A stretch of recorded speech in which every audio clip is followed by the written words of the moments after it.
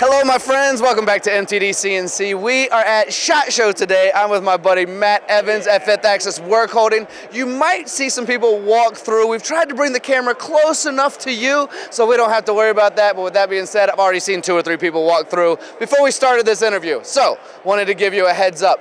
SHOT Show, an amazing show, 5th Axis Workholding, amazing products. So we're gonna get right into it and talk 5th Axis Workholding specifically for guns. Then we're gonna get into the bread and butter of the product, and then we have something new to show you, which is kind of exciting as well, especially for our European audience out there, because I know we wanna grow that far. So Matt, let's talk SHOT Show, 5th Axis, and gun manufacturing. Sure. Yeah, we're really happy to be here at SHOT Show. We've got a couple of key products. We've got a few products that we build specifically for the firearms industry. So Picatinny dovetails, anybody holding a Picatinny rail, very popular item that we show, as well as our self-centering vices. So anybody machining billet, even some castings and forgings, we use our self-centering vices. So we have a lot of great customers here, so it's awesome to see everyone at SHOT Show. And yeah, couldn't be happier to be here. So I'm gonna interrupt real quick because I want Matt to talk a little bit about the significance of what a self-centering vise does. Now, back in the younger days, older days, however you want to call it, when I was a much younger machinist, I had my typical vise where I twisted the front end and the front pushed to the back, and that was how I locked my vise down. Now, knowing 5th Axis, I'm not going to give away any secrets. I'm going to let Matt do that. But Matt, what are the great significant purposes of a self-centering vise? Sure. So the original design with the self-centering was built around 5-axis machining, right? 4 and 5-axis was you wanted to be machining on center line. So you've got a left and right-handed lead screw that are pulling the jaws to center. So you have a nice repeatable, surface to work off of, and that really has expanded now to multi-axis stuff, so not just 5-axis, 3-axis, 4-axis, 5-axis. The idea being small, compact footprint, highly repeatable, and that's what you're getting out of a self-centering, is really the accuracy and repeatability. Now it's turned into a lot of small footprint, automation. There's more benefits than just the self-centering axis. So. Well, this wasn't even part of the plan, but I got to dive into it just a little bit, and I don't want to spend too much time on it, but you mentioned they originally started with 5th Axis manufacturing, which is kind of where you got the name, and 100%. Also, it was originally invented because the owners of the company didn't have a work holding that they thought was going to work best for all the 5-axis manufacturing that was happening. Can we talk just 30 seconds or so about that? Absolutely, yeah. So when Chris and Steve started the company, they had looked at a lot of really some European options that were available for multi-axis machining, and there just wasn't much on the market, and there wasn't anything that they really felt was a good fit for our shop. So they started making the dovetail fixtures, and then we started getting into vices, and now we've got quick change and our Rocklock system, and the product line's expanded from there quickly. So. Yeah, and continues to expand. I want to talk a little bit about the bread and butter products we have sitting in front of us right now, the ones that sell the most, but I'm also really happy that we talked about all the people walking in front of the camera, because it's happened. Keep coming. It's happened 3 or 4 times already. So let's talk about some of the products you have right here. I heard you talking with a customer earlier saying these are the ones that we go to. We have certain sizes, we have certain overall dimensions. It's happened again right on cue. But this is where we really thrive in the industry. Let's talk about these. Yeah, so we've got 2 self-centering vices on the table. This is a 3-inch by 4-inch and a 5-inch by 6-inch. Those are the 2 most popular sizes. So the largest vise we do is 5 by 10-inch, but our bread and butter is really this 5 by 6 and 3 by 4. So 75 millimeters by 100 millimeters or 125 millimeters by 150. That's like kind of our world. That's where we do really, really well. And those are the 2 most popular sizes that we have. You know, depending on your part size and your mill size, that's really our bread and butter. So. And it's been around as long as I can remember. I see them everywhere all the time. You guys have done a wonderful job at branding, because every single social media I post, I see the gold, I see the logo. You've done a fantastic job at that. There is an audience out there because we're a global channel, and you're a global company as well, so I want to bring this up a little bit. Absolutely. When we talk about your Rocklock bases, there are still companies out there that are throwing people at machines when it comes to 3-axis machining instead of throwing some form of automation. I know you've recently gotten into pneumatic as well, but even before pneumatic, there's a great acceleration of process when we can have one job ready to go and gives us 3 or 4 seconds just to switch the new one in. So let's talk about Rocklock real quick and with the new innovations of the pneumatics that you've introduced. Yeah, sure. So we have on the table here our 52 millimeter and our 96 millimeter Rocklock system. So when we talk about that, we're referring to basically the pull stud spacing on both of the systems. So depending on the size of your machine, you've got those two options.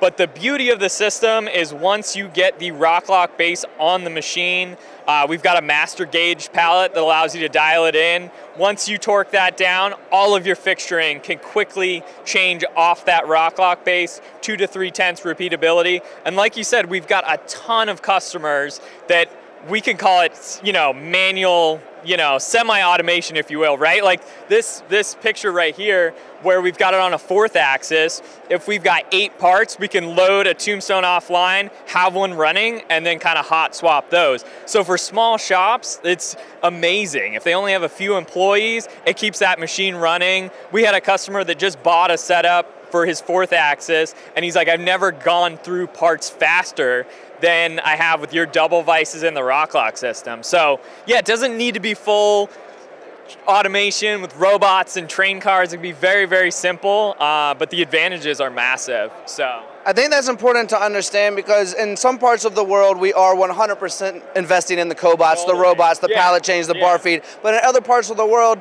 cost of a manufacturing engineer is somewhat inexpensive, and we still have tons of them, and so the manual version is. Exactly. And then I bring that up because in my head, if I have a 3-axis machine, there's no reason why I don't have at minimum a setup like this to a setup like this to even something that's pneumatic if I need it to be, or some of the other operations that go on in a 3-axis machine that allow me to somewhat automate. It just makes sense, right? 100%, 100%. And the one thing we're really trying to do different is we're making and designing all of our manual work holding and our automation in line together, so parts and products can be moved in a manual operation and then moved to automation and vice versa. So that's one thing we're trying to do differently because different things come up every day. So you want flexibility. Also, if you invest in a lot of tooling and you're like, okay, we're running it manually, down the line we want to get automation, you don't have to buy all that tooling again. You want to be able to bring that with you and then be able to bring it back if you have a hot job and you don't, you just need to throw it on the mill. So that's what we're really trying to focus on. So we're excited about that. So compatibility with all the different systems, the way we set our chuck up. If you use our manual Rocklock and then you buy a pneumatic, all your top tooling is going to be very similar. So the actuation is similar. You don't have a big changeover of tooling, which is super cool. So I have a question for you, Matt, and I think there's a piece of the audience out there right now, and I feel like I should ask this question because it's important. Sure. Now, as great as 5th axis work holding is, you're not the only work holding out there. No. So if I'm investing in Rocklock, and if I'm investing in the ability to do these quick change processes within microns of each other, do I also need to reinvest all of my work holding, or can I invest in your Rocklock and then also in the future invest in the 5th axis work holding? Exactly. Great question. So that was the big thing that we looked at when we designed the system was like, okay, every shop we know, including our own, is going to have existing fixtures. Like, we don't want to have to reinvent the wheel. So it's really nice. A lot of customers will just get a Rocklock base. You can get some of our pull studs. You can integrate. You can build your own fixtures. We're very open source. So we'll give you models. We'll give you drawings. We want everything to be accessible. So the answer is it's really, really simple to integrate, and you don't have to get rid of any of your existing fixtures. And we're also very open source with competitive systems. We want everything to work together. We don't make everything in the world, so we want to give people options. So that's kind of what makes us unique. Well, the world probably knows, or at least anyone who's ever been on Instagram knows where to find you. Yes. But I'd like to give your website anyway, just in case somebody wants to go direct to your website. And I'd also like you to elaborate on the website, because the last time I played on there, I could actually design and develop my whole work holding setup based on a multitude of machines. So I think if you can talk about that a little bit for the audience as well, that even simplifies more the process of, I know I need to make an investment, and you've just made it simpler. Yes, yeah, that's the goal. So fifthaxis.com, 5thaxis.com is the website. Like Tony said, we have a 3D configuration tool on the website that's super cool. So we're big, we 3D model everything, and we make it all available. So on that tool, which is constantly updated, we're trying to keep as many machines, and we know different international brands, we're trying to add a few a month, so keep watching it if your brand's not on there. But you can pick your make and model and configure the work holding just as you like it, and download it in 60 native formats and bring it right into your CAD system. And so that's going to be evolving, and we're going to keep adding to it. So it's a cool little tool. It should be easy. Like, it shouldn't be that complicated. Everything's available. We're trying to make it seamless. I remember a few years ago when this guy and I were hanging out together a little bit more in the factory a lot more, and I didn't start running around the world with MTD quite as much.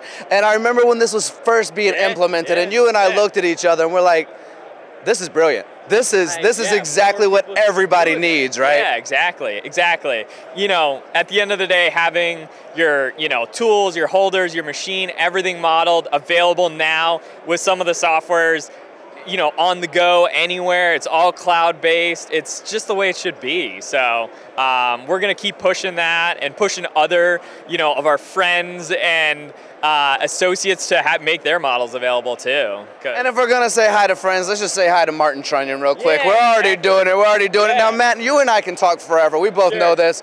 We're both pretty animated when it comes to conversation as well. But let's get to that surprise that we wanted to share the audience, which is some of your new products that you're releasing, where in the US, it's starting to get noticed, but I think in Europe, there's going to be a really big deal. So let's talk about what you're making and what you have on the table here. Sure. So a passion project of Chris and Steve, the co-owners, has always been mountain biking. That's actually how they really ended up meeting.